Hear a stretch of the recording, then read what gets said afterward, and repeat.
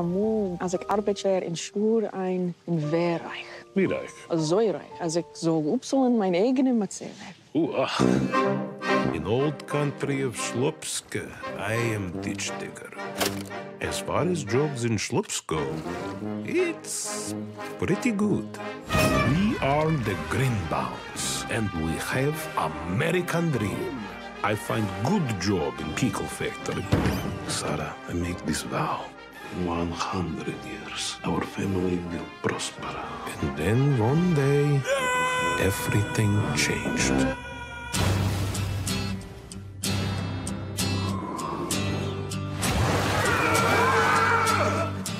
It's been 100 years. The pickle brine preserved him perfectly. Too old to lose it. The world has changed. Everyone I know is gone. You were able to track down a great-grandson. Greenbaum? This is nuts. Walk past the cafe, but you don't need when you live to. Your parents, where are they? They passed away. It was a car crash. He will tell me everything of their deaths, how their bodies died, their faces as the life left. We will bond over our pain. Oh no, love, you're not alone.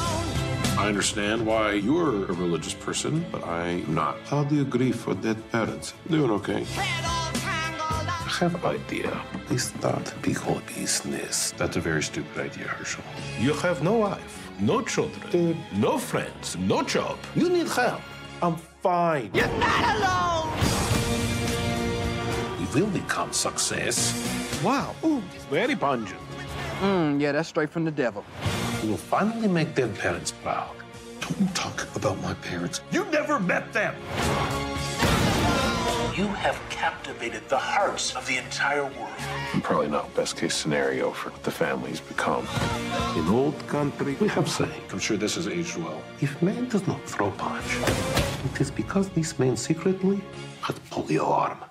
Do something, Ben. Throw your punch. You know they cured polio, right? A guy named Jonas Salk. Was he Jew? He was. Yes. Is this your father? No, that's David Bowie. Is this your mother? No, that's also David Bowie. That whole poster's David Bowie.